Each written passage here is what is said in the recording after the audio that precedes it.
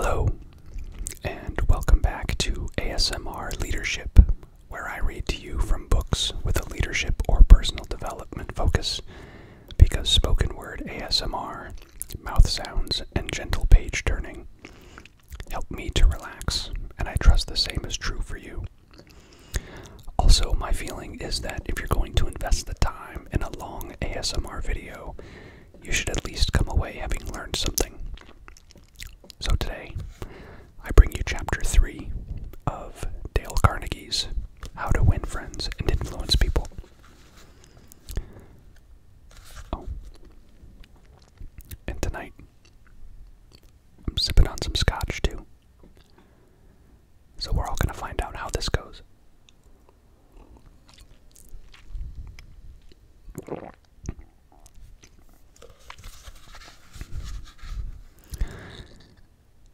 Chapter 3.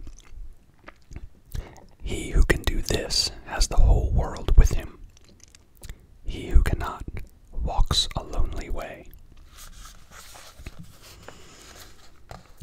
I often went fishing up in Maine during the summer. Personally, I am very fond of strawberries, but I have found that for some strange reason, fish prefer worms.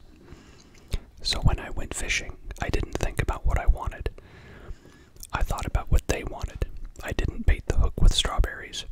Rather, I dangled a worm or a grasshopper in front of the fish and said, "Wouldn't you like to have that?" Why not use the same common sense when fishing for people? This is what Lloyd George, Great Britain's Prime Minister during World War I, did.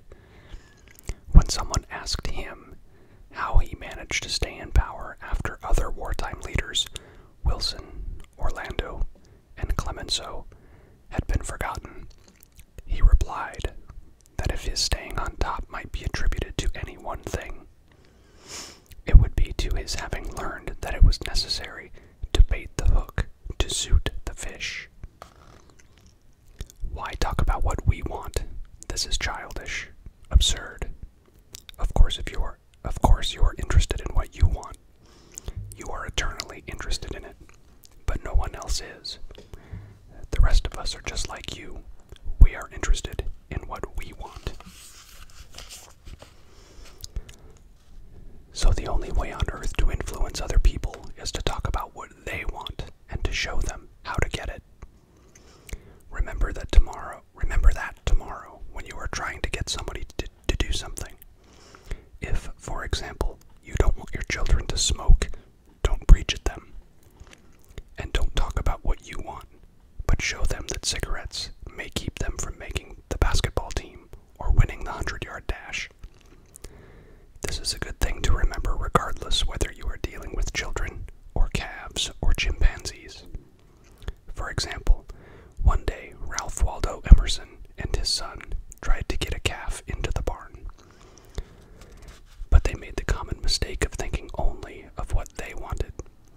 Emerson pushed and his son pulled, but the calf was doing just what they were doing. He was thinking only of what he wanted. So he stiffened his legs and stubbornly refused to leave the pasture. The Irish housemaid saw their predicament. She couldn't write essays and books, but on this occasion at least, she had more horse sense, or calf sense, than Emerson had.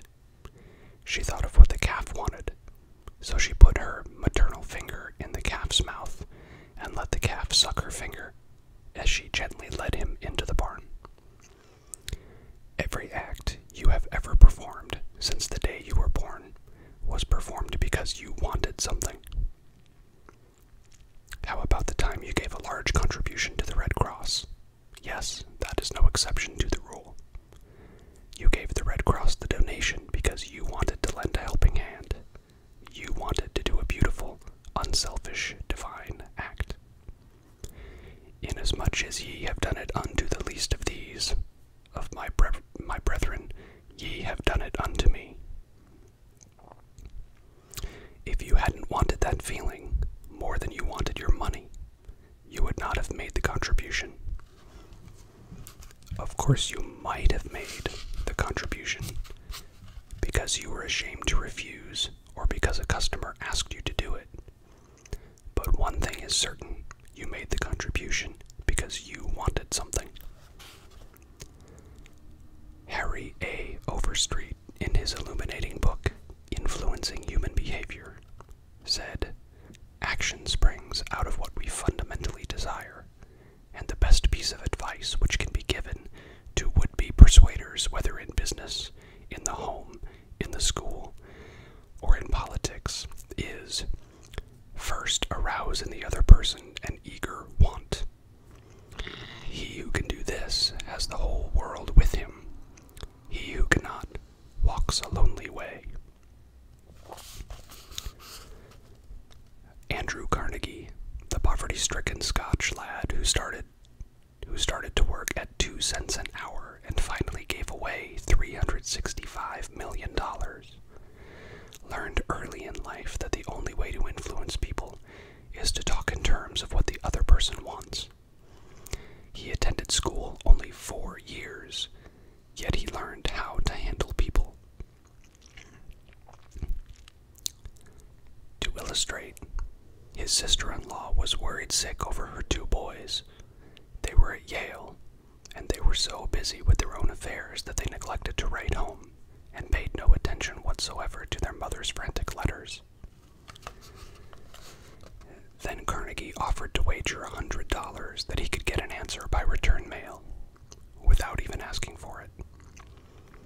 Someone called his bet, so he wrote his nephews a chatty letter, mentioning casually in a postscript that he was sending each one a $5 bill. He neglected, however, to enclose the money. Back came replies by return mail, thanking dear Uncle Andrew for his kind note. You can finish the sentence yourself. Another example of persuading comes from Stam Novak of Cleveland, Ohio, a participant in our course. Stan came home from work one evening to find his youngest son, Tim, kicking and screaming on the living room floor. He was to start kindergarten the next day, and was protesting that he would not go. Stan's normal reaction would have been to banish the child to his room and tell him he'd better make up his mind to go. He had no choice. But tonight, recognizing that this would not really help Tim start kindergarten in the best frame of mind, Stan sat down and thought, if I were Tim, why would I be excited about going to kindergarten? He and his wife made a list of all the fun things Tim would do, such as finger painting, singing songs, making new friends. Then they put them into action. We all started finger painting on the kitchen table. My wife, Lil, my other son, Bob, and myself all having fun. Soon Tim was peeping around the corner. Next he was begging to participate. Oh no, you have to go to kindergarten first to learn how to finger paint. With all the enthusiasm I could muster, I went through the list talking in terms he could understand, telling him all the fun he would have in kindergarten. The next morning, I thought I was the first one up. I went downstairs and found Tim, sitting sound asleep in the living room chair. "What are you doing here?" I asked. "I'm waiting to go to kindergarten. I don't want to be late." The enthusiasm of our entire family had aroused in Tim an eager want that no amount of discussion or threat could have possibly accomplished. Tomorrow you may want to persuade somebody to do something. Before you speak, pause and ask yourself, how can I make this person want to do it? The question will stop us from rushing into a situation heedlessly with future chatter about our desires. At one time, I rented the grand ballroom of a certain New York City hotel for 20 nights in each season in order to hold a series of lectures. At the beginning of one season, I was suddenly informed that I should have to pay almost 3 times as much rent as formerly. This news reached me after the tickets had been printed and distributed, and all the announcements had been made.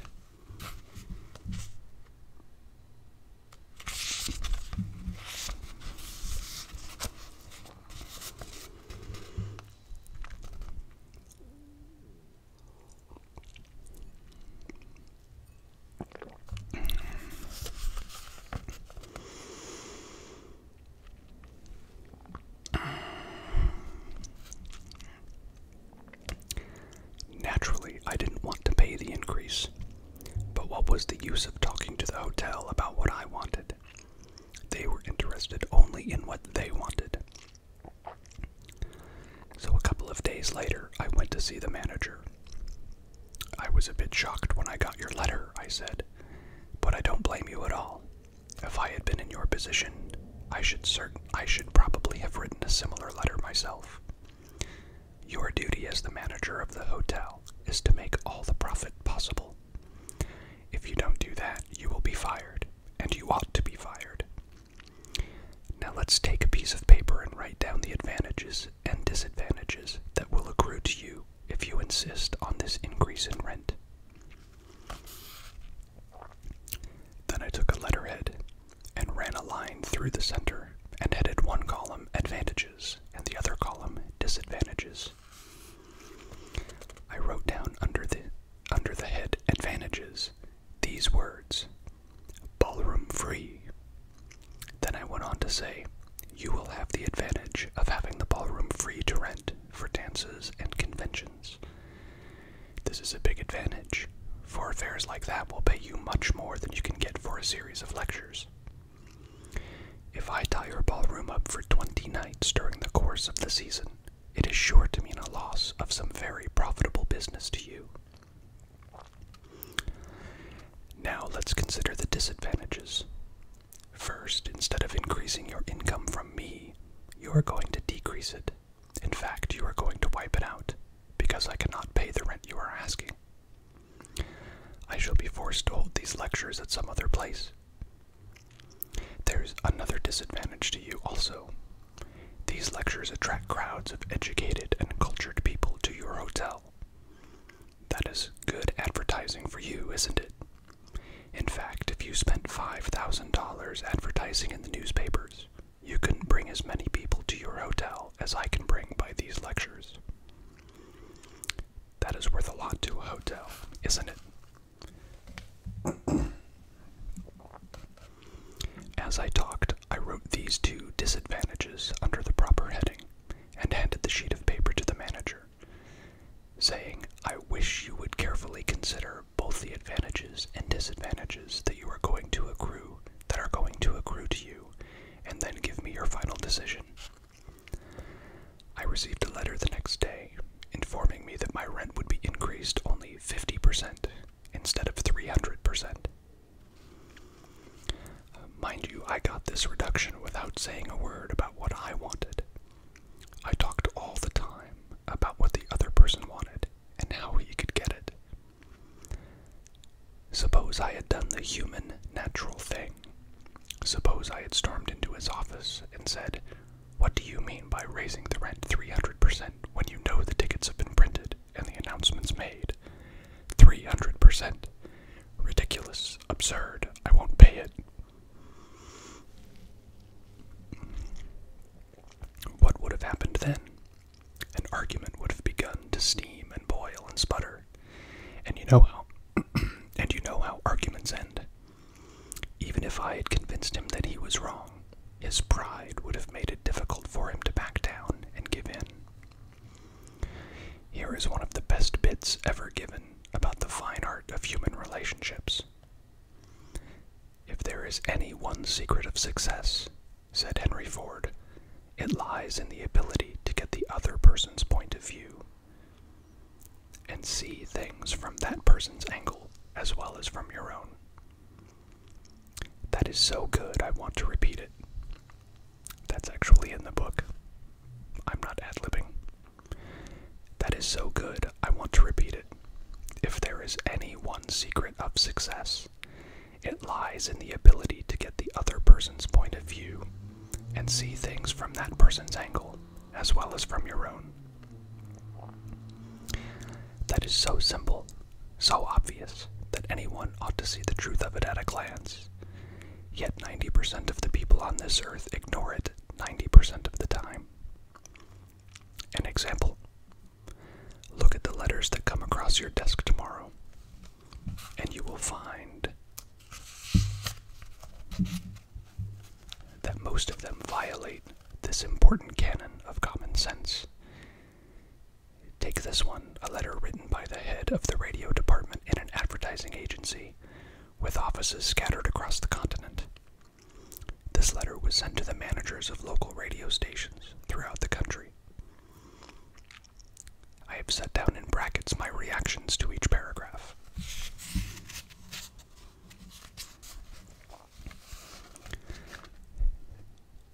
Mr. John Blank, Blankville, Indiana.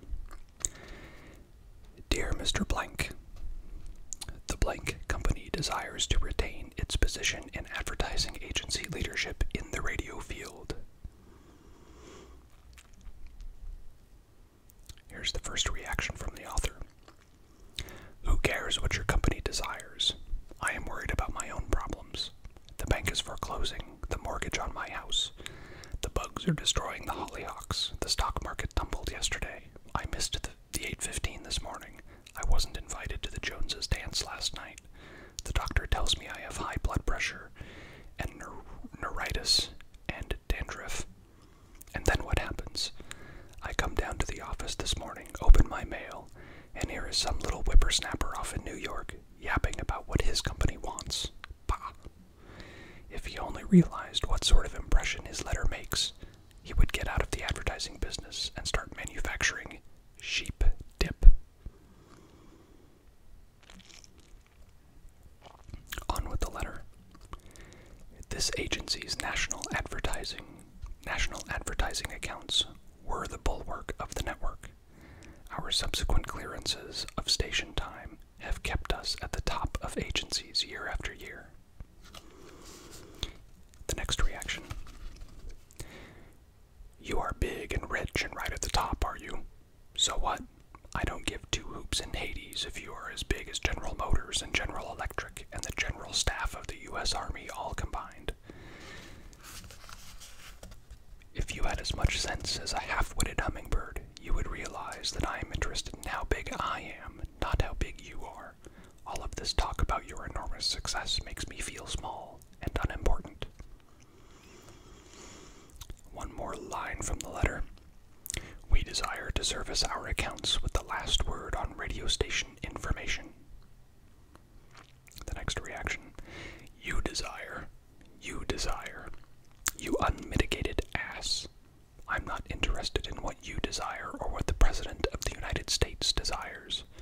Let me tell you once and for all that I am interested in what I desire, and you haven't said a word about that yet in this absurd letter of yours. Back to the letter. Will you, therefore, put the Blank Company on your preferred list for weekly station information? Every single detail that will be useful in an agency is intelligently booking time. The next reaction. Preferred list. You have the nerve. You make me feel insignificant by your big talk about your company, and then you ask me to put you on a preferred list, and you don't even say please when you ask it. Next line from the letter. A prompt acknowledgement of this letter giving us your latest doings will be mutually helpful. Another reaction. You fool, you mail me a cheap form letter. A letter scattered far and wide like the autumn leaves, and you have the gall to ask me when I am worried about my mortgage and the hollyhocks and my blood pressure to sit down and dictate a personal note acknowledging your form letter, and you ask me to do it promptly. What do you mean promptly? Don't you know I am just as busy as you are? Or at least I like to think I am. And while we're on the subject, who gave you the lordly right to order me You say it will be mutually helpful. At last, you have begun to see my viewpoint, but you are vague about how it will be to my advantage. And then the end of the letter. Very truly yours, John Doe, Manager, Radio Department. P.S. The enclosed reprint from the Blankville Journal will be of interest to you, and you may want to broadcast it over your station. Final reaction. Finally, down here in the postscript, you mentioned something that may help me solve one of my problems. Why didn't you begin your letter with, "But what's the use? Any advertising man who's guilty of perpetrating such drivel as you have sent me has something wrong with his medulla oblongata. You don't need a letter giving our latest doings. What you need is a quart of iodine in your thyroid gland." Now, if people who devote their lives to advertising and who pose as experts in the art of influencing people to buy, if they write a letter like that, what can we expect from the butcher and the baker or the auto mechanic? Here's another letter, written by the superintendent of a large freight terminal to a student of this course, Edward Vermeulen. What effect did this letter have on the man to whom it was addressed? Read it, and then I'll tell you.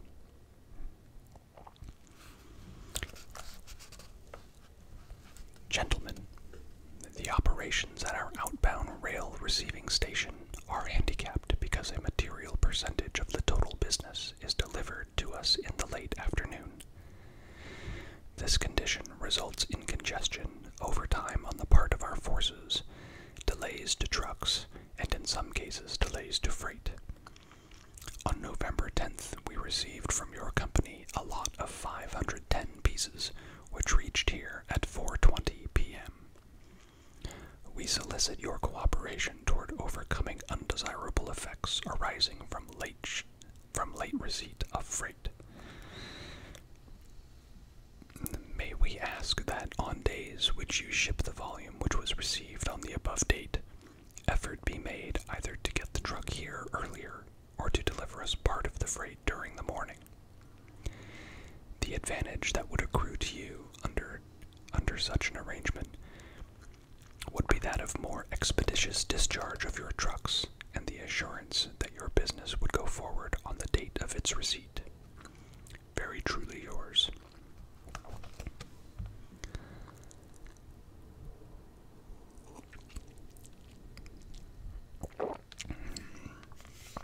Sometimes Scotch is necessary.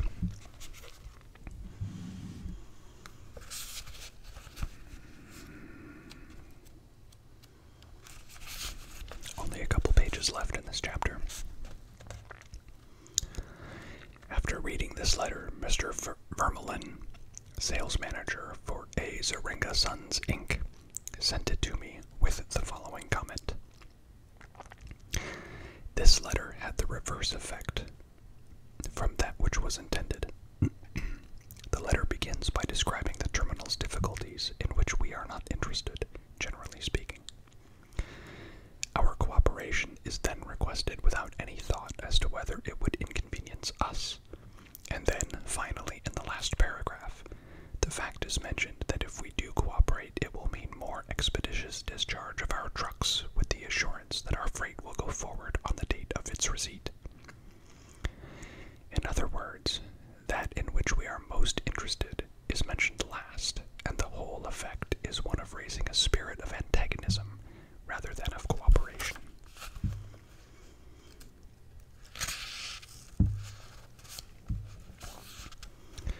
Let's see if we can't rewrite and improve this letter.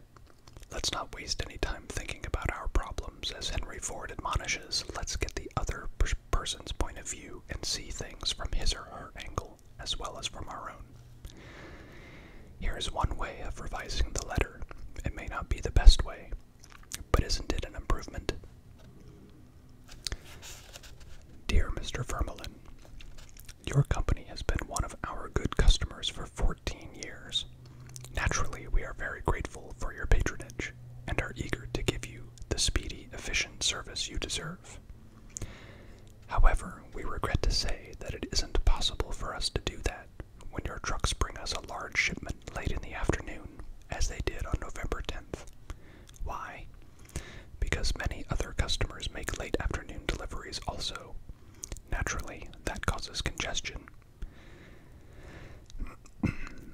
That means your trucks are held up unavoidably at the pier, and sometimes even your freight is delayed. That's bad, but it can be avoided. If you make your deliveries at the pier in the morning when possible, your trucks will be able to keep moving, your freight will get immediate attention, and our workers will get home early at night to enjoy a dinner of the delicious macaroni and noodles that you manufacture. Regardless of when your shipments arrive, we shall always cheerfully do all in our power to serve you promptly. You are busy, but please don't trouble to answer this note.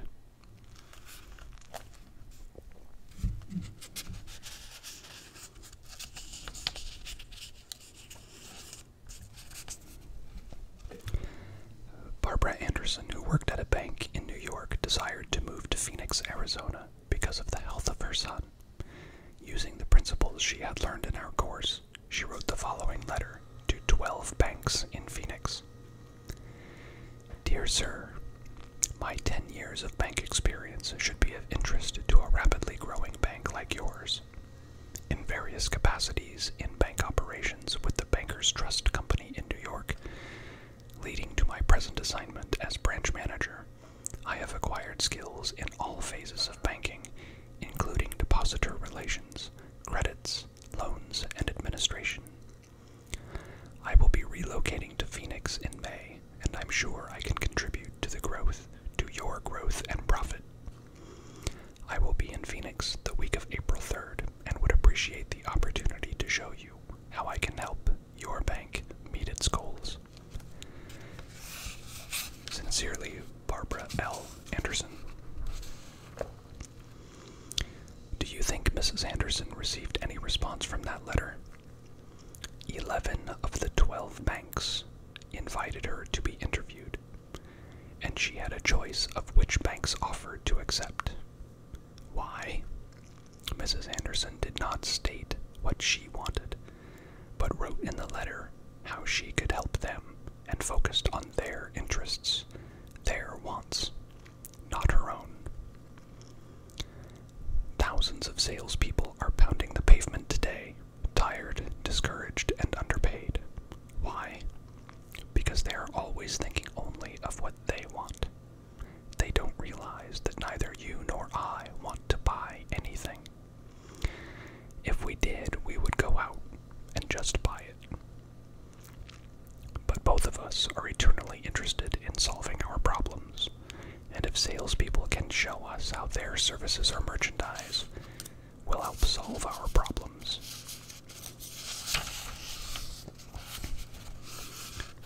They won't need to sell us. We'll buy. And customers like to feel that they are buying, not being sold. Yet many salespeople spend a lifetime in selling without seeing things from the customer's angle. For example, for many years I lived in Forest Hills, a little community of private homes in the center of Greater New York.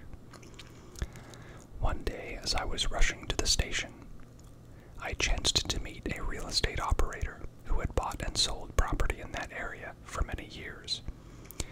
He knew Forest Hills well, so I hurriedly asked him whether or not my stucco house was built with metal lath or hollow tile. He said he didn't know and told me what I already knew, that I could find out by calling the Forest Hills Garden Association. The following morning, I received a letter from him. Did he give me the information I wanted? He could have gotten it in 60 seconds by a telephone call, but he didn't. He told me again that I could get it by telephoning, and then asked me to let him handle my insurance. He was not interested in helping me. He was interested only in helping himself. J. Howard Lucas of Birmingham, Alabama, tells how two salespeople from the same company handled the same type of situation.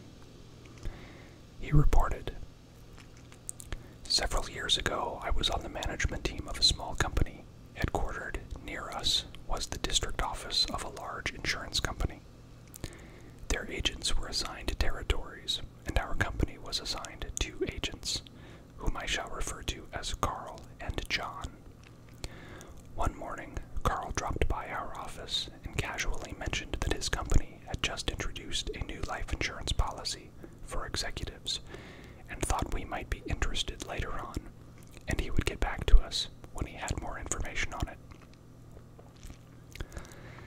The same day, John saw us on the sidewalk while returning from a coffee break, and he shouted, "Hey, Luke, hold up.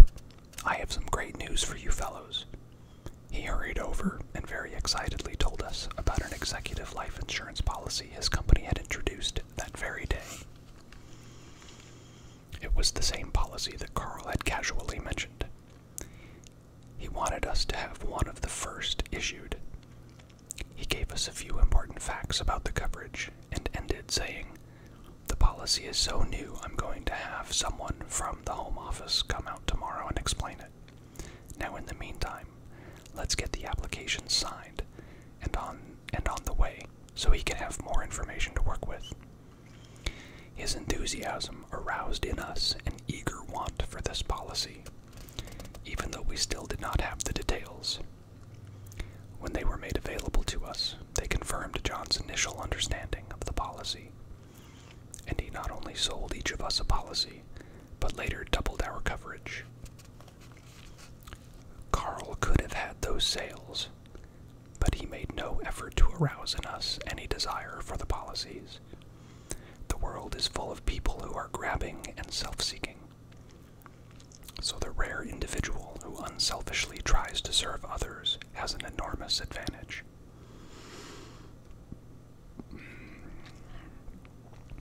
He has little competition. Owen D. Young, a noted lawyer and one of America's great business leaders, once said, "People who can put themselves in the place of other people, who can understand the workings of their minds, need never worry about what the future has in store for them." If out of reading this book you get just one thing, an increased tendency to think always in terms of other people's point of view and see things from their angle, if you get that one thing out of this book, it may easily prove to be one of the building blocks of your career. Looking at the other person's point of view and arousing in him or her an eager want for something is not to be construed as manipulating that person so that he will do something that is only for your benefit and his detriment. Each party should gain from the negotiation. In the letters to Mr. Vermeulen, both the sender and the receiver of the correspondence gained by implementing what was suggested. Both the bank and Mrs. Anderson won by her letter in that the bank obtained a valuable employee and Mrs. Anderson a suitable job. And in the example of John's sale of insurance, Mr. Lucas,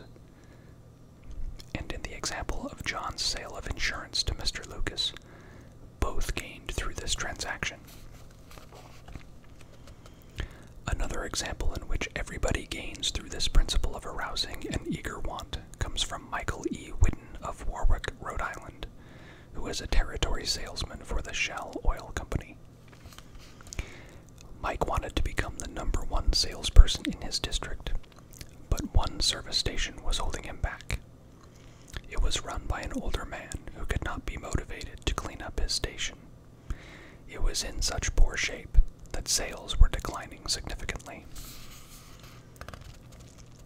This manager would not listen to any of Mike's pleas to upgrade the station.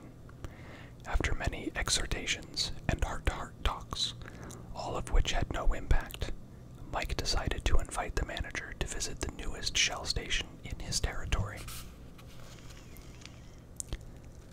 The manager was so impressed by the facilities at the new station that when Mike visited him the next time, his station was cleaned up and had recorded a sales increase. This enabled Mike to reach the #1 spot in his district. All this talking and discussion hadn't helped, but by arousing an eager want in the manager, by showing him the modern station, he had accomplished his goal, and both the manager and Mike benefited. Most people go through college and learn to read Virgil and master the mysteries of calculus without ever discovering how their own minds function. For instance, I once gave a course in effective speaking for the young college graduates who were entering the employ of the Carrier Corporation, the large air conditioner manufacturer. One of the participants wanted to persuade the others to play basketball in their free time. And this is about what he said. "I want you to come out and play basketball. I like to play basketball, but the last few times I have been to the gymnasium, there haven't been enough people to get up a game. 2 or 3 of us got to throwing the ball around the other night, and I got a black eye. I wish all of you would come down tomorrow night. I want to play basketball." Did he talk about anything you want? You don't want to go to a gymnasium that no one else goes to, do you? You don't care about what he wants. You don't want to get a black eye. He could have shown you how to get the things you want by using the gymnasium. Surely, more pep, keener edge to the appetite, clearer brain, fun, games, basketball. To repeat Professor Overstreet's wise advice, first arouse in the other person an eager want. He who can do this has the whole world with him. He who cannot walks a lonely way. One of the students in the author's training course was worried about his little boy. The child was underweight and refused to eat properly. His parents used the usual method. They scolded and nagged. "Mother wants you to eat this and that. Father wants you to grow up to be a big man." Did the boy pay any attention to these pleas? Just about as much as you pay to one fleck of sand on a sandy beach. No one with a trace of horse sense would expect a child 3 years old to react to the viewpoint of a father 30 years old. Yet that was precisely what the father had expected. It was absurd. He finally saw that. So he said to himself, "What does that boy want? How can I tie up what I want to what he wants?" It was easy for the father when he started thinking about it. His boy had a tricycle that he loved to ride up and down the sidewalk in front of the house in Brooklyn. A few doors down the street lived a bully, a bigger boy who would pull the little boy off his tricycle and ride it himself. Naturally, the little boy would run screaming to his mother, and she would have to come out and take the bully off the tricycle and put her little boy on again. This happened almost every day.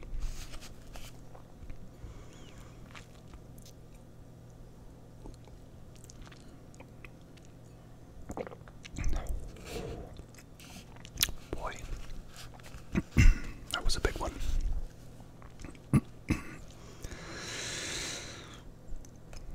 What did the little boy want? It didn't take a Sherlock Holmes to answer that one.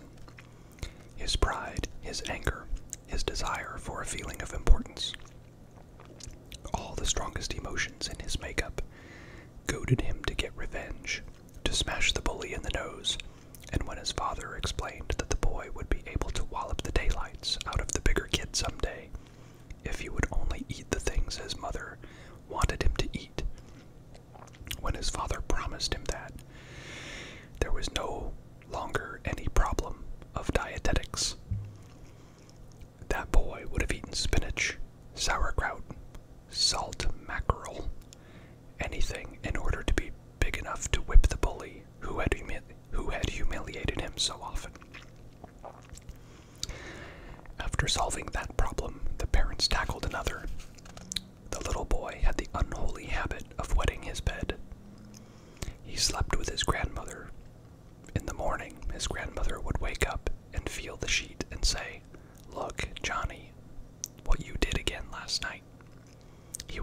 No, I didn't do it. You did it. Scolding, spanking, shaming him, reiterating that the parents didn't want him to do it.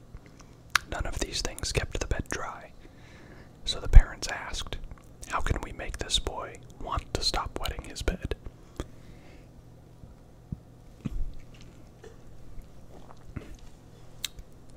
What were his wants?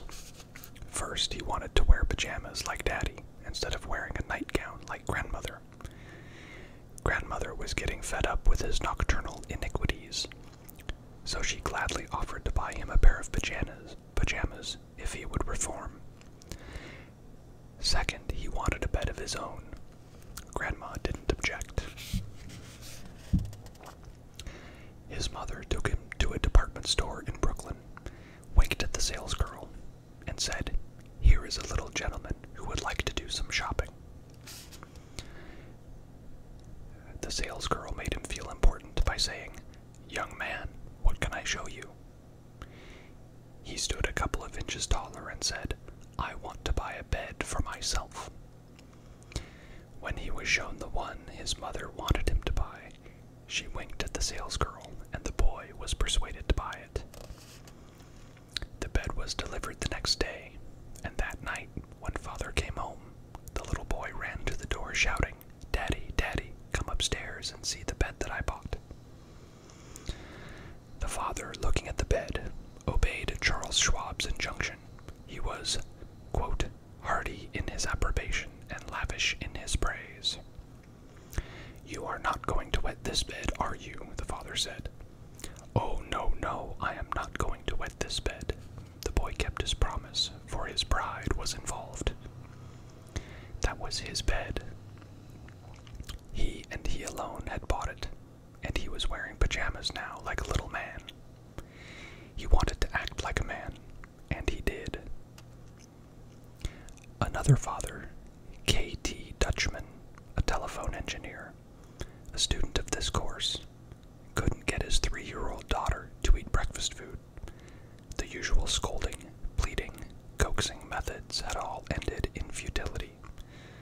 So the parents asked themselves, how can we make her want to do it? The little girl loved to imitate her mother, to feel big and grown up. So one morning, they put her on a chair and let her make the breakfast food. And at just the psychological moment, Father drifted into the kitchen while she was stirring the cereal, and she said, "Oh, look, Daddy, I am making the cereal this morning." She ate 2 helpings of the cereal.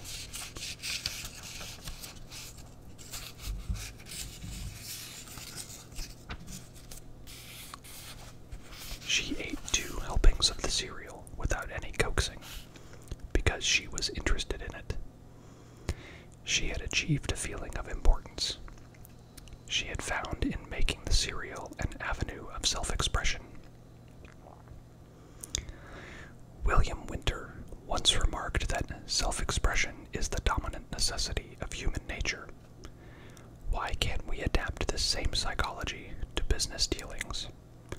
When we have a brilliant idea, instead of making others think it is ours, why not let them cook and stir the idea themselves? They will then regard it as their own. They will like it, and maybe eat a couple of helpings of it.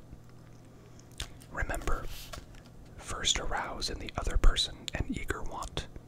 He who can do this has the whole world with him. He who cannot walks a lonely way.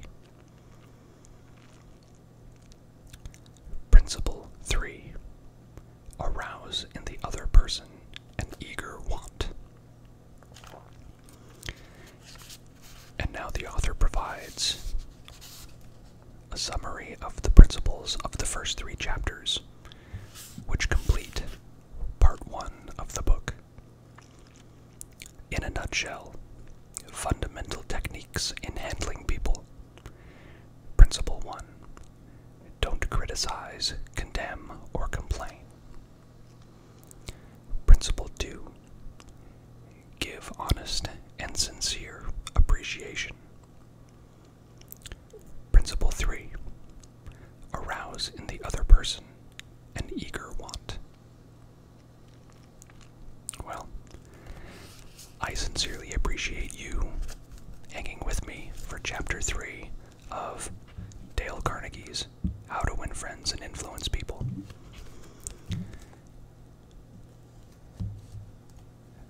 Join me again for Chapter 4 in the next video.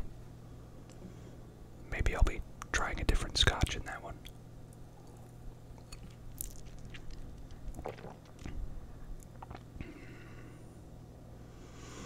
Almost done.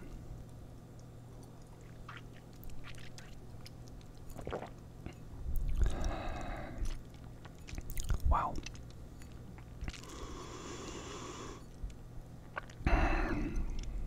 For some reason, I feel compelled to finish this on camera.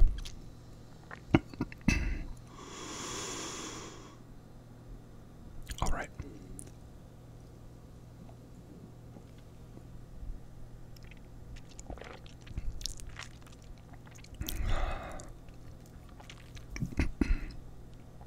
All right then. I'm gonna go to sleep now. Hopefully you have